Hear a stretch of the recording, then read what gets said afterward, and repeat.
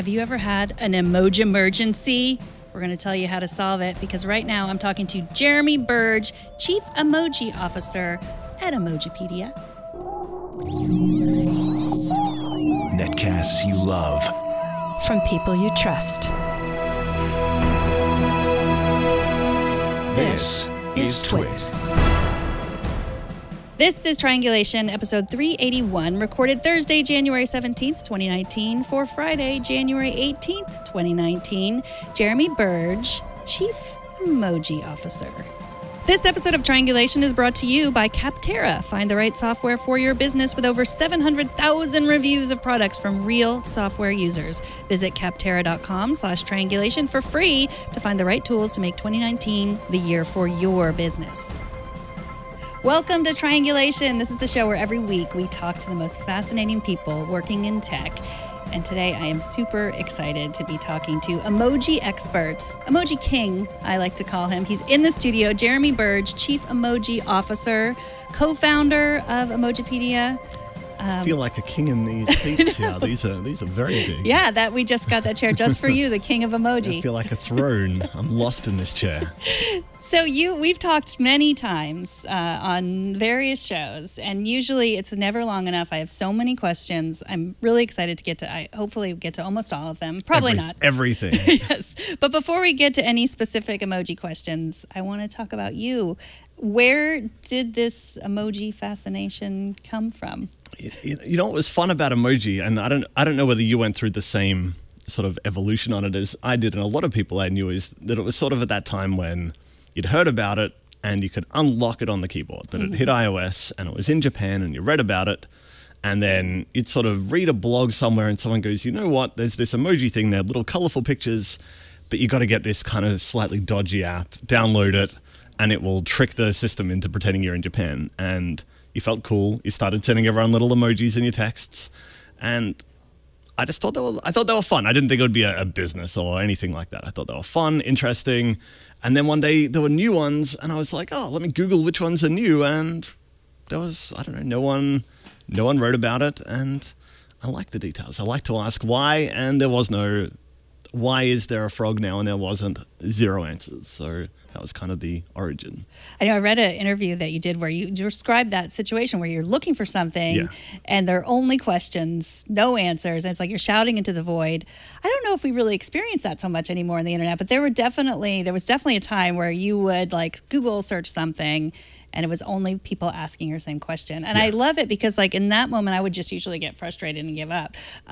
But you did something about it. I started a website with the bits I could piece together. I didn't know much. If you go back and look at the original Emojipedia, it's mostly a list of what does exist. There's no why. But over time, we go back and sort of fill in details, meet the teams. And yeah, I did not expect that 5 years later I'd be still here, still fleshing out some of those original entries about where they came from, why. Yes, it was an accident, but I think the details are interesting. So those few people who might not have ever come upon Emojipedia, tell us exactly what it is, how you can use it, and what we'd find there. So Emojipedia, it's probably better described as a dictionary than an encyclopedia, although who likes labels, right? But the idea is, like you look up in a dictionary what a word means, how people use it. In Emojipedia, you look up what an emoji is meant to mean, sort of what its official name is. We have a bit of info how people generally use it, especially if it's different from the official name. But I guess the difference with that and words are that they look different on every platform. So we also list and we provide updates and news on here's what it looks like on Apple today, here's what it looked like last year and the year before, and Google and Samsung. So I guess the most common, some people go there to just because they're intrigued. They're kind of like, what is the definition of this emoji? And they might come for that. Or they just need to know, like, especially if you're a social media professional, I'm very well aware there's highly placed politicians and CEOs in the world who all look up Emojipedia, or they don't, their PR people do, before they send a tweet to make sure, does this emoji look okay on all the platforms before I send it. Oh yeah, that's a smart thing to do. And also, I mean, yeah, there's a lot of brands that are look to emoji. You remember Peach, the like 2016. I remember Peach, yeah. And they really, like, that was an emoji that was recognizable, and that it didn't last. Don't launch a brand without an emoji in 2019. Right. Like, there's 2,000 or so. Just pick one. You don't have to call it Peach, but I think you're foolish to start a company today and not have at least one of the emojis. I know Glitch is a really good example, that their logo, Glitch, for people not aware, it's sort of a, I don't want to call it an amateur programming site. It's not amateur. It's sort of, it makes programming more approachable. You can share and remix code, and you can make sort of little apps on the web. And their logo is sort of the fish flags, the carp streamer. They've got their own version of it, but then there already is this obscure emoji that's got use in Japan. But it means whenever they want to talk about themselves on Twitter, they've got the two fish flags ready to go. Right. I think it's smart. Now, I've been using a bullet journaling app called Capsicum. Is that how you pronounce it? Capsicum. Capsicum. Capsicum. It's an Australian word for bell pepper. Yes, exactly. So do you know Ish and Heidi who developed this? I was just on one of the podcasts, Clockwise, with Heidi on Real FM recently. They're great. And so is that an emoji, or is that their own? Now how do you pronounce it again? Capsicum? Capsicum. And that's the name for pepper. Bell pepper. Okay. Yeah. I don't know.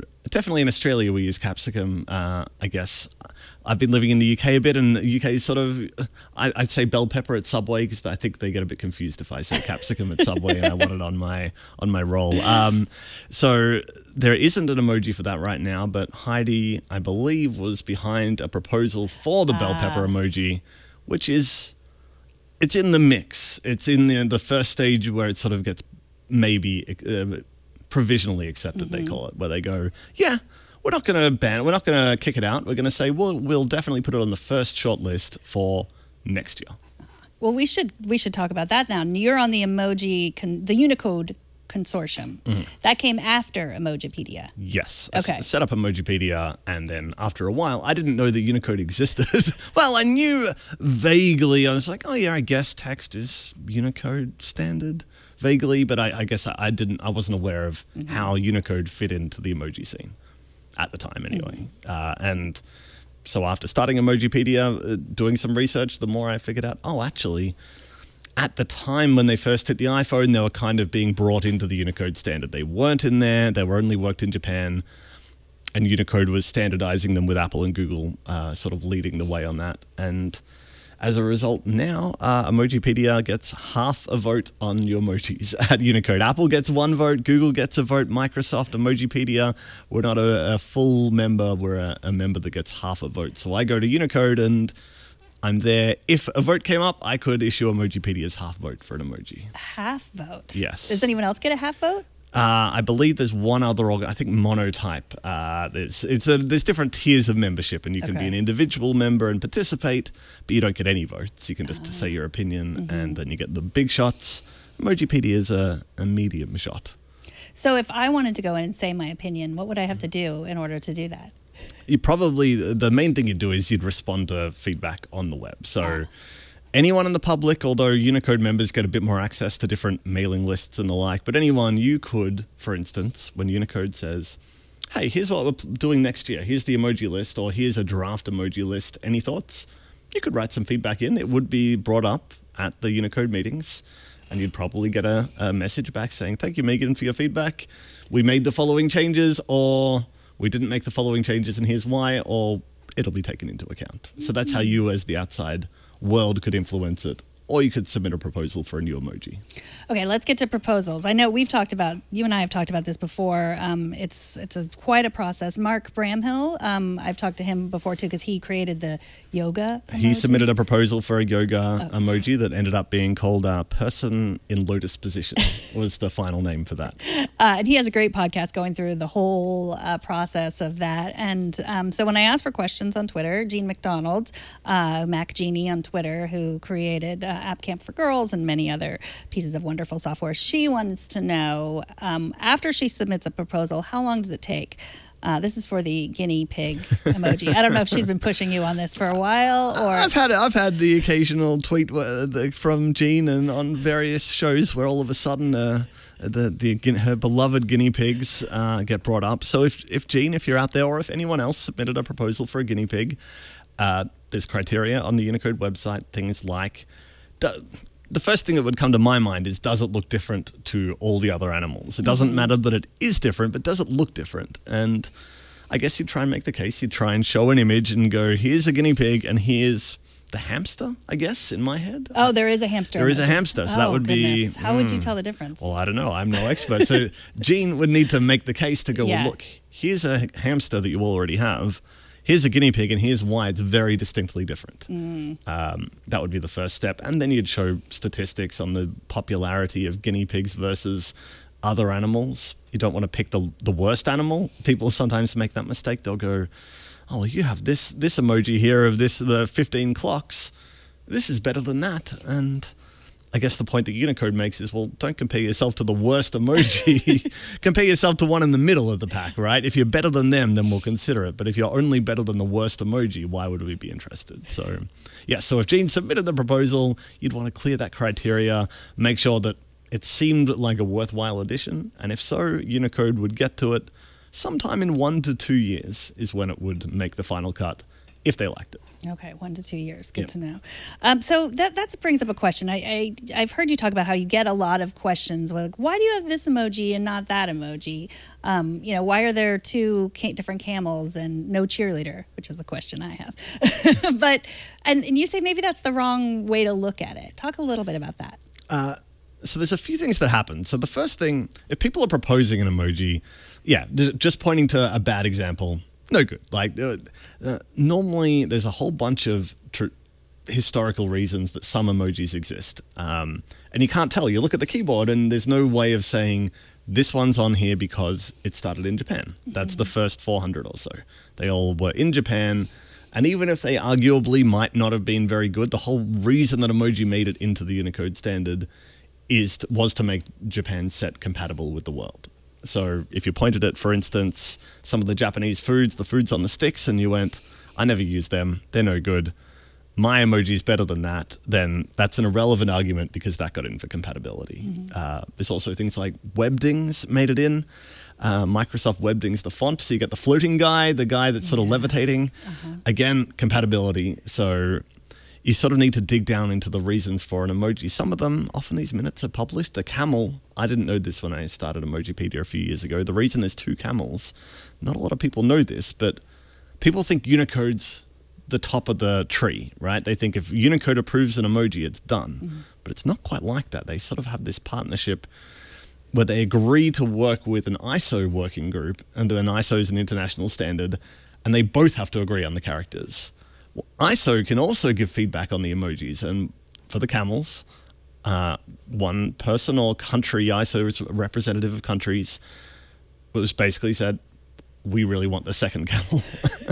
And sometimes there are examples of emojis that exist because someone at an ISO group might have said, we really want that. And at the end of the day, if they can't agree, the standard doesn't work. So potentially some of these, you get 2 camels, or you get what else? The middle finger came through ISO, where Unicode might not go, this is what we want, but ISO is still kind of, it's not quite veto rights, but they have to agree in the final case. So Unicode didn't want the middle finger. Well, it didn't come through Unicode. I don't think no one put together a proposal. Right. I suspect, I wasn't there at the time, I suspect Unicode probably didn't want it, to be honest, because Unicode wants things that vendors would like. Vendors are generally shy, vendors being Apple, Google, Microsoft. So I suspect that Unicode or the vendors either wouldn't have wanted it, but they clearly didn't not want it enough that they blocked it altogether. They were clearly okay enough with it, but it didn't come up through Unicode channels. Right. Oh, that's interesting. Yeah. So how is Unicode, it's not a nonprofit, how did they make money? Unicode is a nonprofit. Oh, it is a nonprofit. Yeah, so all the companies that are Unicode members are for profit. Google, most of them, Google, Apple, Microsoft. But Unicode itself, they only make enough money to cover expenses. So companies pay a membership fee to be a Unicode member to get their vote. Emojipedia pays an annual membership fee, and that gives us the right to vote on things. But at the end of the day, their money is, people think, oh, Unicode must be loaded because like emojis are so popular. Do they get like a licensing fee? Yeah, every time I use the crying laughing emoji, they get money? No. Yeah, and Unicode don't own images. Like the images for each emoji come from Google or Apple or Microsoft. Everything in all the Unicode charts, the images are often public domain, or Unicode, it's not they don't own anything. They do own the the charts and the standard, but effectively it's just run for the benefit of the companies. I mean, it's so fascinating. I think that it feels like a universal language in many ways, but there's a lot of confusing things in it. I mean, there's no other, I mean, maybe I'm wrong about this, I'm not a linguist, but there's no other like so quickly evolving language out there, is there? I'd say the key that Unicode, that Emoji has over you could compare it to some sort of Asian languages where one character can convey a whole meaning rather than words. But the difference with emoji is that it's on every keyboard in the world with one tap. You know, it's not like if I invented anything else. There's Unicode's adding characters all the time. Hieroglyphs just got added in Unicode. Like a lot of the original hieroglyphic characters and ASCII art and things, but they're not one tap on the keyboard, right? They might be in a font somewhere, whereas if you put something on billions of phones around the world and everyone has it and it's one tap away, it's going to evolve quickly. People are going to use it. It's convenient. I think sometimes it's easy to overlook just how universal it is. That apps have always had emoticons, but there's never been a system-wide color emoticon. Right. So were you a big fan of emoticons? Like, did you use the emoticon smiley face a lot before emoji? Yeah. That was on the forums. You always had, every forum had its own type, right? So if you'd be on one forum, often they'd use software where this type of forum would have the same ones, but sort of like Slack today, you can add what they call custom emojis, which are effectively something similar, whereas the forum communities, they could do that. So there was some that they'd normally be animated and pretty over the top. They were, if anything, kind of more like Japan's original ones. Like you'd have the big dramatic vomit, you know. Right. You'd have people sort of the head banging in the wall and very sort of over the top. But they were fun. MSN Messenger was very big in Australia when I was growing up, more than, I guess, AIM over here, AOL Instant Messenger. I only used that from my American friends because, I don't know, no one really used it in Australia. So they all had different emoticons, but I think MSN had some good ones. They had the two hugs. They had a man that hugged this way and then a woman that hugged the other way. It was like a left and right hug. So you could send one. You could say to someone like, here's a hug, and then they could send you the hug back. Oh, so that was nice. That is nice. Yeah. So when we, like, you know, it's kind of funny to think of, like you said, the food on the stick or just like the weird stuff where you're just like, that is so weird. But they're really not weird. They're really just from Japan. And it really, if you think they're weird, it probably means you just don't know enough about Japan, Japanese culture. Talk a little bit about where they came from. Like, I know you're working on some of the history of where all the emoji came from. Talk a little bit about that. So one thing that's missing, right? So I started Emojipedia 5 years ago, and it was only focused on Apple's emoji set. That was the first vendor outside Japan that had a color emoji set. Google quickly added a black and white one, but no one liked it because it's black and white, and they're these awful little alien creatures. It was no good. And then there was already a record on the internet. You could already find 3 of the original Japanese, what they call Japanese carrier emoji, that each phone company in Japan had a different set. Over time, they made them slightly closer to each other, so they almost had the same set, but they kind of weren't very compatible. One thing that's fun is people could buy, like today, if I send you an emoji and you don't have an updated phone, you get a question mark. Or if I send it to you and we've got different types of phones, it might look a bit different. But the problem they had in Japan was that I might send you a piece of cake and you might get the sushi because I'm like a completely different character. They hadn't standardized it. And what happened is that no one was documenting the evolution of the Japanese emoji sets from 1999 until Emojipedia started in 2013. So what I'm doing now is we're going back and documenting. There were probably, each company in Japan probably had about 5 major updates over those years, where you'd have something that starts as a gavel, and then it turns into something that looks kind of like a mallet, and then it turns into something that looks like a hammer, and then Apple comes along, and we're only aware of what happened in the Western world, and you don't see the evolution of how these changed. The woman doing this, some platforms had a woman, some had a man, some of them just looked like a person behind a counter. So it's taking a long time, but that's what we're doing. We're going back, getting old hardware, playing with old Japanese phones, and thankfully it's taking time, but it's really rewarding to see. We've just about finished one company, SoftBank, which is the one that Apple worked with in Japan. So Apple's set looks a lot like SoftBank's set, but it's kind of interesting that you've actually got about a 14-year history before Apple showed up to see, oh, that's what that's where our emoji today came from, and you can actually see if the meaning changed over time. That's so interesting. I know there's already a part of Emojipedia where you can see the change. Like I know with the shell, like the shell used to be like one of those like a fan shell, and now it's a spiral shell. Why? Yeah, you know what? And some of them there's no good reason. Or if you could get to the right person at Apple, they might tell you.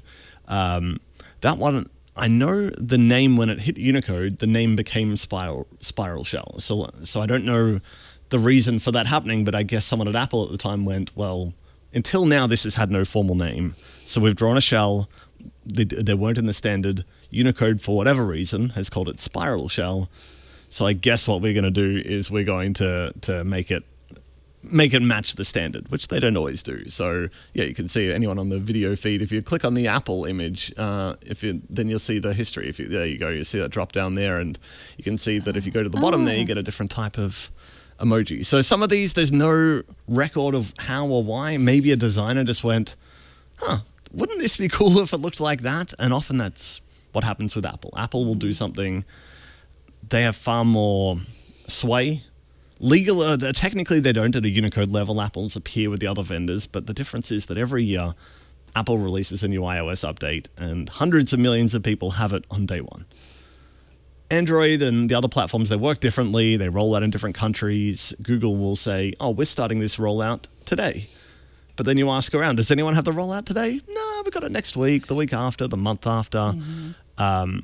So Apple gets a lot of dominance in what their image looks like. And so sometimes they might on a whim just decide, oh, we want to change our image. And then if enough users of other vendors complain and they say, hey, Google, my image doesn't look anything like the Apple one, the other vendors are probably more likely to change theirs over time, because Apple kind of gets out the gate with a lot of users of that emoji design, and the other vendors don't have that on day one. So speaking of Apple changing emoji, the gun emoji, they changed it to a water gun emoji. I know you have some thoughts on that. Yes. This is probably, I think this was the first crossover cultural emoji event that made the wider world realize there is a standard for emoji.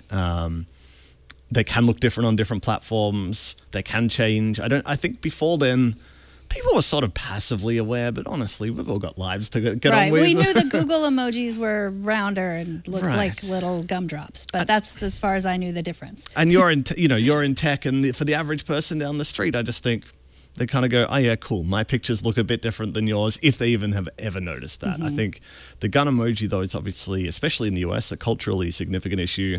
And what happened, for anyone that doesn't know, is that one day Apple released an iOS update, and suddenly what used to be the pistol, a weapon, looked like a water pistol or a toy gun. And it sort of felt like it came out of nowhere. People sort of said, well, the Unicode standard says it's a pistol, but in the end, it's up to companies how they draw it. It's not up to Unicode. And the challenge was that all of a sudden, overnight, we had a situation where Apple they never commented on the record about why they did it. Presumably, if I'm Apple, they looked at their keyboard, they go, gun violence is an issue in the US, in particular, that they don't want to promote their phone with a gun on their keyboard, I presume. So they did this, but the challenge being that obviously then people with an iPhone might tell their friends, young kids or whatever, like, hey, I've just got this and come on over with it. And they're sending what they see as a toy, and everyone else gets the gun. So I thought it was problematic. I felt like for something that big, they probably should have either had a cohesive strategy with the other vendors. Maybe they thought it'd be a PR win. Maybe they thought they'd trump the other vendors, and the news cycle would say, Apple, amazing. They've got rid of the gun, and then the other vendors quickly go, oh no, we better change ours. We look bad now. But the opposite happened. Apple did it. Everyone kind of went, oh, like we kind of get it, but now you're the only one. And now you've made it worse because there's different things on different platforms. And so I think they were expecting a PR win, and they didn't get that. Yeah, so they were expecting everyone to just get Bluetooth headphones if they were going to take away the headphone jack. And yeah, I think they thought that it would be a PR win. They'd do it. The other vendors would quickly fall in line. Eventually they did. What happened is 2 years passed. The other vendors dug their heels in. Some that I spoke to, Google at the time said, oh, we kind of want to do what the majority of other companies do. We don't want to have the outlier. And right now, Apple's the outlier. We're not going to budge. Pretty much every company said that. Eventually, Samsung and WhatsApp both did it. And then the other vendors went, okay, fine. Apple and Samsung are clearly industry leaders in mobile. WhatsApp's very popular in Europe. So then very quickly, within about 3 months, all the other companies switched it because, that, which is consistent with their opinion. They always said, we don't strongly feel like it, which way it should go. We just want it to be consistent. And that's what it is. So now they're all water? They're all water pistols now. They're all toy, mostly green, orange guns.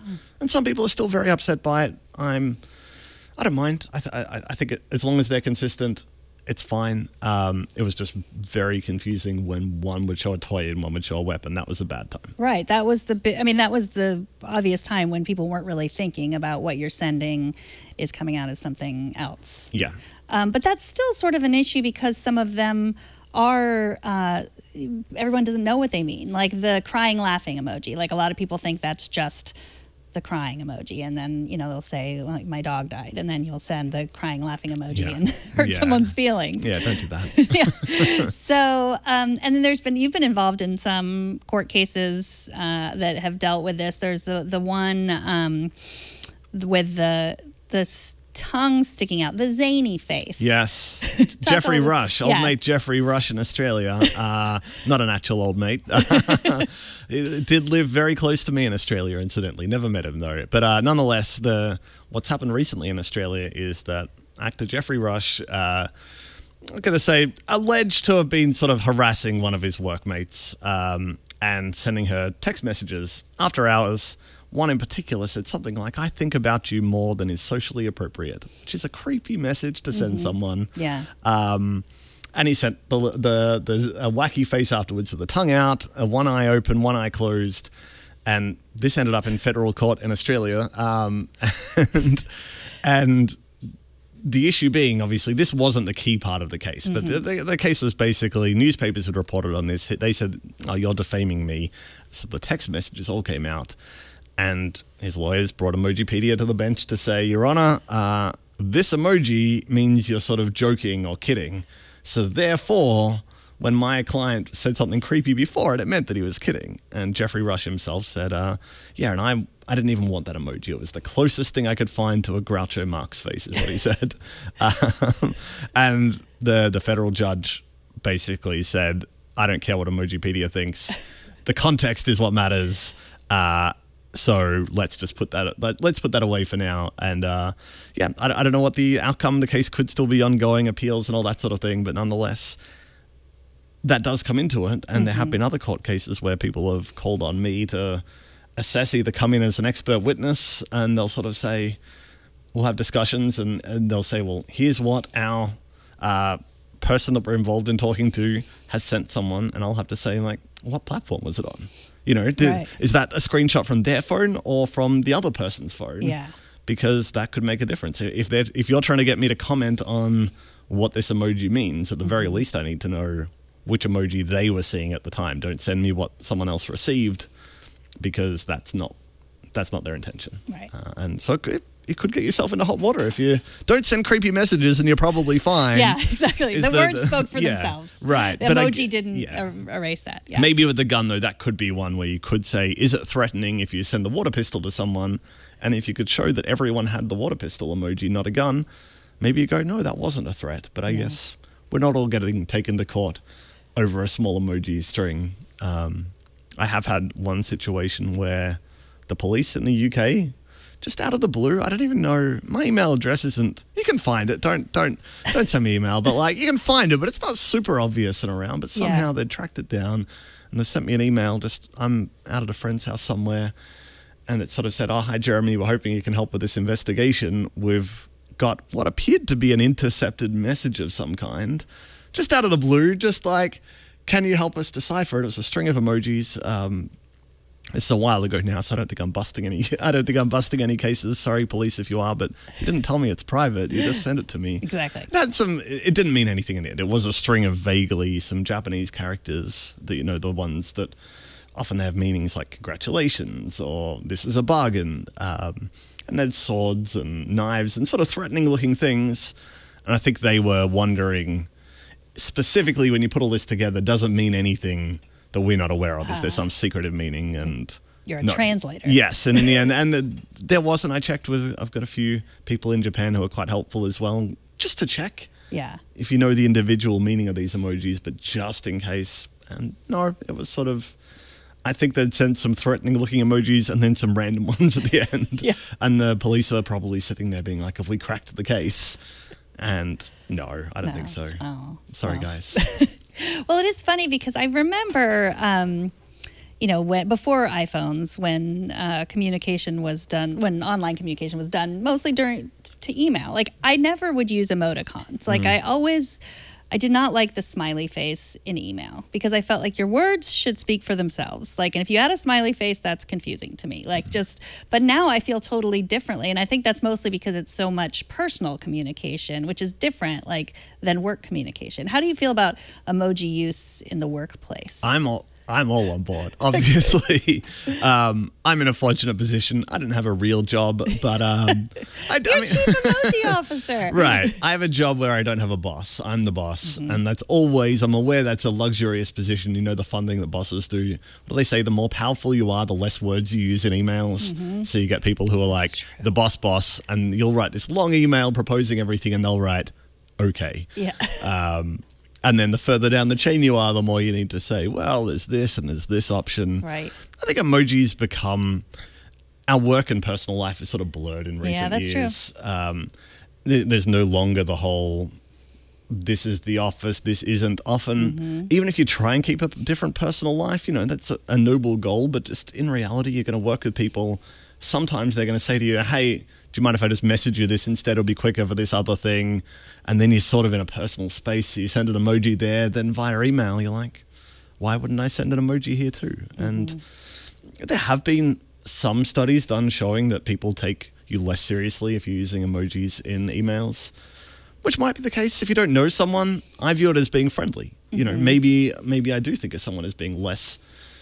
I'm not intimidated by them if they put a smiley, but I like that. I think that's welcome. I don't like someone that's too aggressive via email. If someone does send me a thumbs up at the end or something, I'm like, that's good. I know they're happy. I'm not left wondering, were they upset? Were they annoyed? So I think it's good. Right, because email can be, I guess that's sort of the difference now. It's like email can be a little aggressive sometimes. It's the way that you interpret it. I mean, there's so much interpretation there when you're not speaking face-to-face to someone. So I guess really, like adding an emoji at the end does sort of take away the, like... The purist might argue if your words are good enough, you don't need it. But I just think, what's the harm? What's the harm in being over-emphasizing that we are good? Yeah. Because sometimes you just can't tell. When someone says in an email, as I mentioned previously, which is normally, you didn't read my email. Yes. But maybe they didn't mean to phrase it that way. And honestly, the presence of any emoji, really, you're not using emojis if you're mad via email, generally. Right. I think just that sort of thing, you could make the case you shouldn't need to do it or whatever, but I'd make the case, why not? We live in different time zones sometimes. You send an email, 10 hours passes.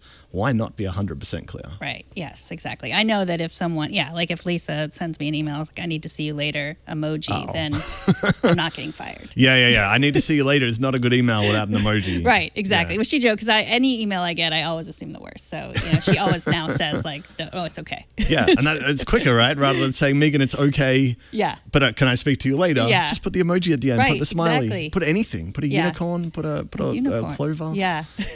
Put whatever you like. Well, we should take a break. I have so many more questions to ask you. We haven't even talked about World Emoji Day, which you started. I want to talk about that. I want to talk about some of the other, why there aren't certain emojis. And I have so many more questions. But first, I want to tell you about a totally free service. This is our sponsor, Capterra. Now, if you are a business and you're looking for software that's designed for your business, you should check out Capterra. I know we all have specific needs for our business. You can do things, you can sort of MacGyver your way into figuring out how to make some software work. But why do that when you can find software that fits your business needs to a T? Go to capterra.com captera.com/triangulation and do some searching. Captera is the leading free online resource to help you find the best software solution for your business. With over 700,000 reviews of products from real software users, discover everything you need to make an informed decision. You can search more than 700 specific categories of software, everything from project management to email marketing, even yoga studio management software. There's really specific software. There are so many devs out there developing software, and you can find one that fits your business needs no matter what they are. Captera makes it easy to discover the right solution fast. Join the millions of people who use Captera every month to find the right tools for their business. So go to Captera, that's CAPTERRA.com/triangulation for free. You can find the right tools to make 2019 the year for your business. Don't just go to Captera, go to Captera.com/triangulation, CAPTERRA.com/triangulation. That's how they know that we sent you there. And we thank Captera for their support of Triangulation. Okay, so emoji emergencies. I've used that. You used that word in a talk, and I wanted to bring it up because it's a great word. But what are some emoji emergencies? You know what? Emoji can cause all kinds of trouble situations. You have sort of situations like we talked about with the different interpretation of things that go on. Situations where companies send things out and they don't know there's an alternative meaning to something. That can be a big issue. Do you have a good example for that, or is it not appropriate? I mean, in the early days, there were definitely a few companies that would tweet about fresh food and things and send out the eggplant and that sort of thing. More and more these days, I think in the last year or two, companies know. They know to look up, what am I sending? You can look out of touch sometimes. I wouldn't call that that's when you're a very staid politician or someone and you suddenly start using emojis and everyone's like, this doesn't feel like you.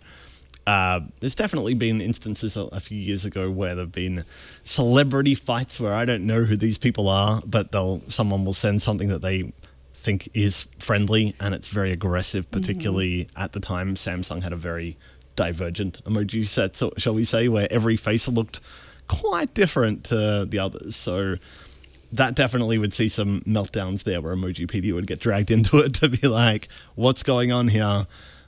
I see this, they see this, who's right? And the answer was just, you're both right. Complain to your companies. If you think your company's more wrong, you complain to them. And over time, Samsung in particular have brought their emoji set looking a lot closer to Apple. Yeah. So in general, are they all looking more alike than they have in the past? Yeah, the last year was probably 2018 was the year where I think for a while the sort of companies have pride as well. They don't want to just be seen. They have their own ideas, their own design teams.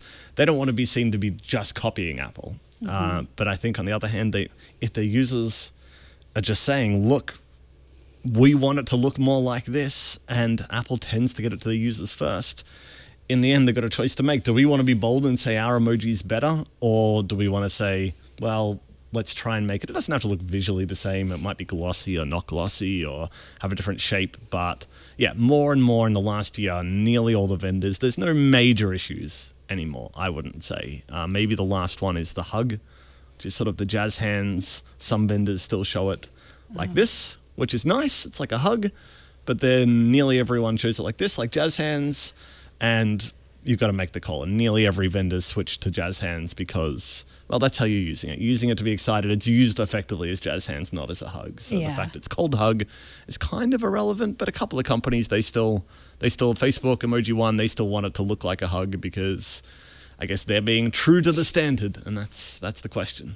So I see on these emoji decks. What's emoji decks? Emoji decks, it's like there's a few companies that their whole thing is licensing or making emoji images for other companies to use. And there's Emoji One, which their whole thing is licensing if you have a project and you want to use emojis, and for whatever reason you don't want to use the platform ones. Maybe you want to print them and there's some licensing issue. Emoji decks is like that, but they're from Japan. So often You know when you see the memes on Tumblr, do you ever see this? So people do emoji reviews and they review every version of an emoji and they'll be like, oh, here's the cute turtle, I want to take him home. And they'll be like, here's this turtle, he looks like he's had too much to drink. And here's this turtle. I haven't seen those, but I'm clearly going to do that as soon as we're done talking. It's a very very big format on Tumblr in particular, where people take every vendor one by one, but because they tend to screenshot Emojipedia to do it, and they'll commentate them all. But Emojidex is always at the bottom, and it's always the most out there. Yeah. So it sort of often ends up being sort of the punchline that they'll be like, and what the hell is this? Yeah. Yeah. In some ways, they're more authentic to Japanese anime, manga. They're sort of, there's a reason they look like how they do. Sometimes it's just because some of their designs haven't been updated in a long time. They don't have a particularly big market share, but that's their goal, is that they're there to license just like everyone else. And some of them are pretty cute and expressive. You know, they're definitely the wacky set, and I don't think they feel any compulsion to look like the others. I think they're more going, no, this is the best way to do this. We're going to do it. So emoji are more like, they're socially relevant. I mean, you know that. I think people make fun of that a lot, but really, do you think that they reflect what's going on in the world? I mean, with, you know, changes with the skin color emoji, and then, you know, with the different families, how do you think they reflect what's going on in the world? And are they a little bit ahead or behind? I think sometimes they're ahead. It depends on where you look in the world, right? If some countries are more conservative than other countries, but there's no doubt that companies like Apple, Google, they want to reflect what their users want. And they also kind of want to project their corporate values, let's say. So it's sort of a mix. Sometimes they work well. Sometimes those two things are in alignment, and then something will happen. I think emoji often is somewhat ahead of the curve. It's aware that there's a representation side of it. It's not just, Unicode is a standards body. In theory, you'd only encode things that are going to be the most popular. But there has to be some wiggle room, because like otherwise every minority wouldn't get anything on a keyboard. You'd go, well, too bad, you're too small. And that's not how we feel like a fair society should work. So things like skin tones were added a few years ago. That was probably a pretty big oversight. Either when they came from Japan, either the emojis should have been converted to make them all just smileys, maybe throw the humans out, would have been an easy option in retrospect. Possibly that would have been the best option, is to get rid of all the humans and just have the circular people. But since you had people, you can't just have only white people on a keyboard, and you can't have just the active roles being men, which was the other problem that people had, that the runner was a man, the girl doing this was a woman, the police officer was a man, the girl doing this was a woman, you know. Yeah, the definite issues like that. And right now, Unicode's looking at things like couples with mixed skin tones. Right now, they're mostly just excluded. You can't change a skin tone if there's more than one person, because there's a lot of combinations if you can change every person. But drafted for this year, there's 2 people holding hands, man and woman, 2 men, 2 women. Potentially this week, there's a discussion about also having 2 gender-inclusive people that have no specific gender assigned to them, also holding hands with different skin tones. Is there a gender-inclusive single emoji? There is. There's 3 that got added last year, so that's not universal, and that's where Unicode kind of dips their foot in the water, where some people would say, well, absolutely every emoji should have 3 options. You have a man or a woman, and one that's somewhere sort of in the middle. Other people feel like they either don't want to see that, or they just don't think it's important. So what Unicode did recently was they added a child, an adult, and an older adult, and they're sort of a pair for the boy and girl, the man and woman, and the older man and the older woman. But what you don't have are things like 2 people holding hands that don't have a gender. You have to be men or women, and all the professions don't have a lack of gender.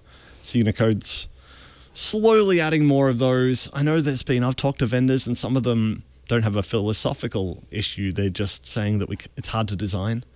Sometimes they're saying, like, if we make a person that's sort of in between, sort of non-gender specific, it kind of ends up looking like they're men. Quite often, you kind of squint and you see short-ish hair. I think that's a challenge, but I think they'll get to it. I do think that sometimes just for language purposes too, you want to say like, oh, I went to the doctor, and you don't want to have to pick the man or the woman doctor, I'm going to see the doctor or something. Right. Sometimes gender it's not even about just self-representation. Yeah. Sometimes it's just practical. You just want to say like, oh yeah, the firefighter came around, and you don't want to go, was it a woman or was it a man? So maybe if there was a middle ground, you could go, doesn't matter. I'll just pick the middle one. Well, when I was researching for this article, I read a piece of, you had been interviewed by Megan Rose Dickey for TechCrunch, and she is Black, and she said that she had texted back and forth with a friend who used the darker skin toned emoji, and she thought she had assumed the person was white, but then she reached out to her and she said, yes, I am white. And she said, why do you use the dark colored skin emoji? And the woman responded that she felt like it would be oppressive to use the white colored skin emoji. And she said, no, it's not. That's, it's sort of the other way. Like, it feels like you're appropriating. It's weird when you use the black skin tone. Yeah. When you're white, let's say. And And I always use the yellow one. Like, that's my way of saying. But what Megan pointed out, Megan Rose Dickey said that like when every white person uses the yellow one, it becomes the white person emoji. So it's like all the white people using the yellow, and why don't we just express who we are? So I thought, well, that's a good point. So I've started using the white person emoji. Yeah, I still use the yellow. I absolutely understand the position. It's a tricky position that, as a white person, the yellow is close enough. Honestly, if you, especially for the families, that's always been a bit of beef that a lot of Emojipedia users, we get some feedback about having sort of, I want a family member where it looks more like me with blonde hair or red hair, but nearly all the feedback is always, we want a family with darker skin tone. And you never get that from white families because the yellow is close enough. It's not meant to be white, but in reality, it looks close enough to a white family. But if you have a black family, it looks nothing like you, and it's all fun. You got all the individual emojis of a black man, black woman, black thumbs up, and then you got the yellow family. But really, it's not meant to be white. It looks kind of white. Yeah. I think it is weird when white people use a black thumbs up.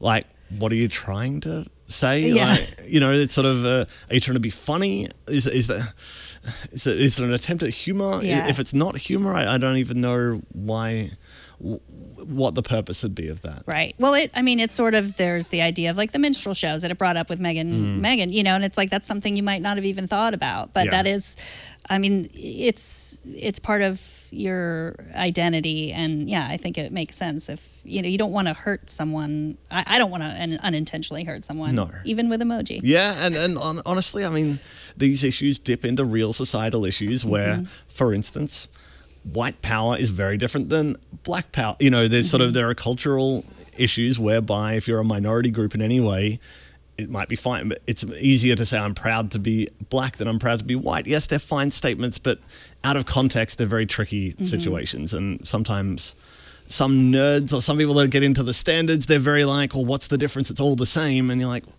you have to view these in the society we're in.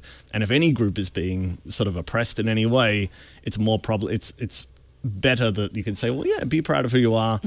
It's tougher to be saying white power isn't a thing that you want to be out there promoting. And that's why I'm a little bit conscious of things like the white thumbs up. Am I trying to be like, this is a white thumbs up? Yeah. Or am I just trying to send a thumbs up? So for me, I send the yellow, but I try to not ascribe ill intent to anyone because not everyone, no one's sending them. My grandparents aren't sending me a white thumbs up because they're thinking white power. They're just doing it because they go, oh, cool, looks kind of like my hand. Yeah. Well, I had only thought of doing the white with where it says hair and like white, dark hair. It looks more like me. Yeah, I get it. Yeah, I do that. Actually, for the gestures, the hand gestures, I use yellow. Still yellow. For the people, if I'm representing me, I use the whitest guy with the black hair. Yeah. I still get a lot of people. One popular feedback item is that people want sort of the brown hair with a light skin tone, that you sort of have to pick very white and blackish hair, or you get the blonde person and then you get to the middle one, which has a fairly tanned skin tone. I feel like those people can deal. They can manage. Like, I get it. There's definitely a gap. There are plenty of people in the world with white skin and lightish brown hair. They don't have an emoji, but at some degree you have to figure out where do you prioritize. Is there an upper limit of how many emoji there can be? Sort of is. There's believe it or not, we think our phones are real smart and we're in 2019, but emoji fonts take up quite a bit of RAM, a bit of memory on phones because they're one tap away, they're accessible in all the apps, and there's not that many things system-wide like that. So that is one issue. If we had this mega emoji font, today that would be an issue. That would still be an issue that you have this in RAM in memory the whole time. So vendors are keen to not... There's always more memory every year, but they don't want 10,000. emojis. They're happy to increase in a small way. There's also the keyboard picker. Like, let's say you have 10,000 emojis. How do you pick them? Search is there. It's good. Auto-suggest. Search is on Gboard. It's not on iOS. It's on the Mac. Doesn't work very well on the Mac, but it is there.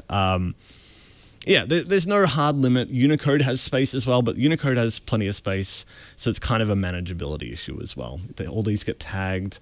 Apple, for instance, renames every emoji with a text-to-speech description that's different than the Unicode standard, so they have to internationalize, set every language in the world.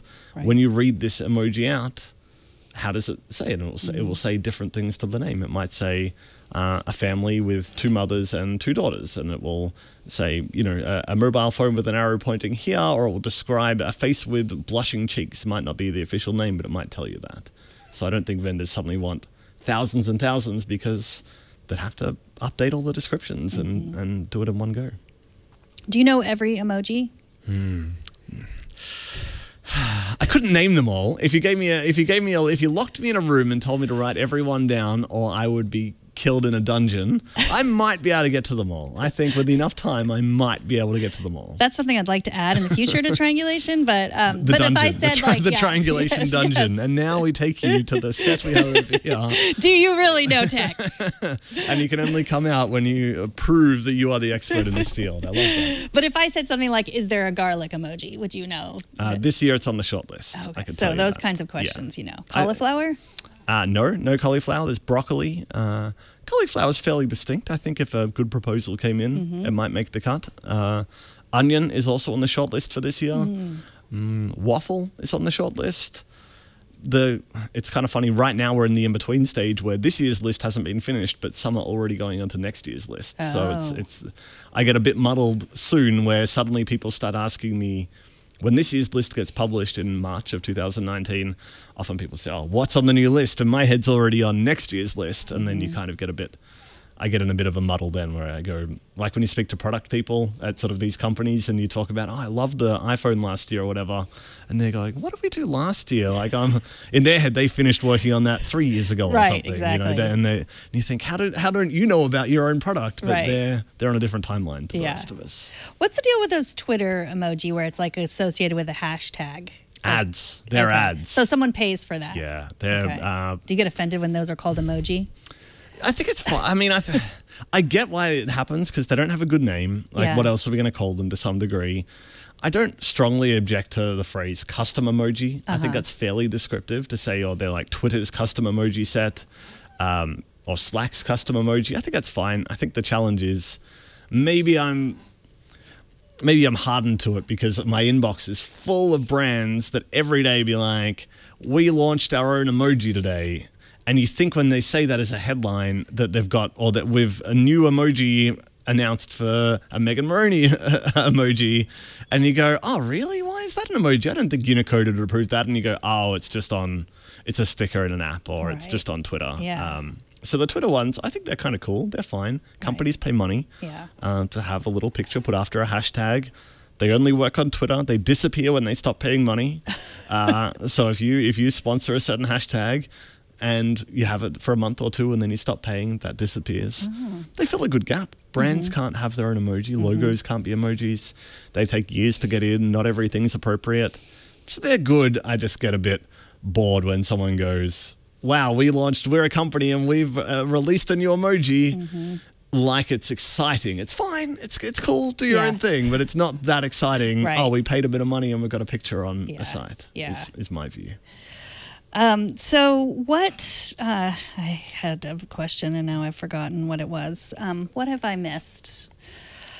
There's so many. There's a lot going on. There's a lot happening with it all. One thing I will tell you about the Twitter emojis is that they don't like to talk about numbers, obviously, but the first numbers that were reported would cost $1 million to get one of these. Oh. I think that might have been an upper limit. I don't know whether that was one of these was someone at Twitter sort of controlled leaking that to someone so that other brands kind of go, oh, yeah, we could pay $1 million. Yeah. Sometimes they do it for free, but they're sort of editorial. Twitter could choose. For instance, I don't think people are paying for Merry Christmas or Happy Christmas. Right. Or there was like a Me Too emoji, too. Exactly. Someone probably wasn't paying for that. Probably not. So there's a mix. And you can't tell as a user, there's no good way to know you'd probably tell because some of them are clearly branded. Coke had one for a long time in lots of languages. But yeah, that's a popular thing. World Emoji Day had one for a while there. We didn't pay for that. Their Twitter viewed it as a public event, so they kind of went, yeah, well, we'll put that up there, and that's their prerogative, which is, thank you, Twitter, for the World Emoji Day custom emoji. So yeah, tell us about World Emoji Day. We haven't talked about that. What is it? Why did you start it? How long has it been going on? World Emoji Day, we've had 4 of them now, 5? Not sure. It's been going a while. It's on July 17 every year because the iOS calendar emoji says 17 on it. People get a bit muddled on it. So the reason the 17's on the calendar is because that's when Apple first announced iCal for Mac. So their team probably went, oh, cool. We'll put 17 on here, and it became like Johnny Appleseed, which is like a name that Apple uses on anything that needs a name. They'll put Johnny Appleseed on there. And kind of since 2003, Apple started putting July 17 on things if they need a date because they could trace it back to this announcement. I originally was going to make a couple of years ago when I started it, I think it was 2014, I just thought it'd be fun that we have all these different days. Apple releases new emojis this day, Unicode does this. But I just wanted one day where I thought, anyone do whatever you want to do with emojis. Like, it'll be fun, doesn't have to be a big deal. I set up a Twitter account for it and just sort of announced it to go, hey, next week is World Emoji Day, July 17.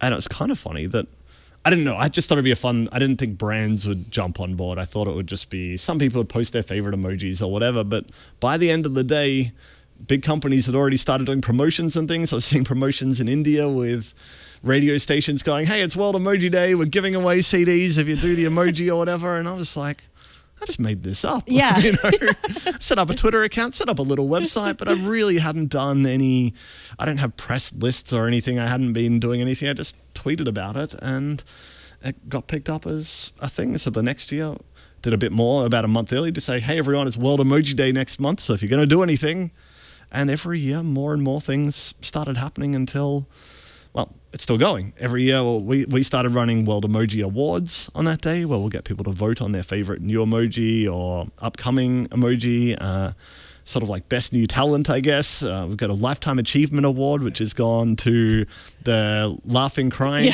emoji.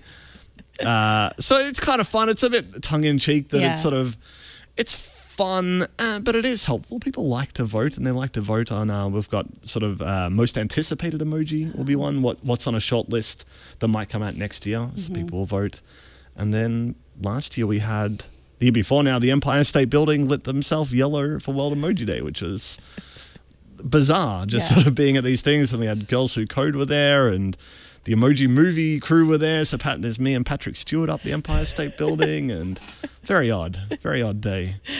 Yeah, all from just Googling something and not finding an answer. Yeah, just going, why not?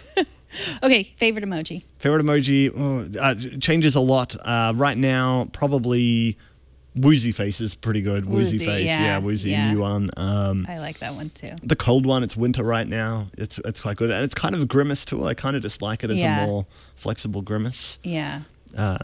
They're probably my main 2 right now. How about yourself? Do you have anything off the top of your head? Well, lately, I just checked my recently used. I feel like I've been using the 2 hearts. Yeah, that's good. That's a good one. I'm not even sure exactly what that means and how it differs from the other hearts, but I just feel like That's a good vibe. Yeah, a good vibe. It feels like sending love. Yeah, no, I think so. They're kind Love of floating is in the air. Yeah, they're Maybe floating. I don't know. Maybe I shouldn't send it. Maybe I'm sending the wrong message with it. I think you need at least some familiarity with the person. Okay. But you probably wouldn't send it to someone the first time you'd ever communicated with them, right?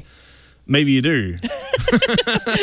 Wow. This Probably is why not Megan the has first so many time. fans. Yeah, I thought I sort of see it as the hugs, but maybe I should go back to the hugs so that I'm understood better. You know what's quite good is if you're worried about miscommunication, the new party face, that's a very positive. Oh yeah, that's different than the Woozy Face. Different than Woozy. It's got the party hat. Yeah. It looks the same on all the platforms. Yeah.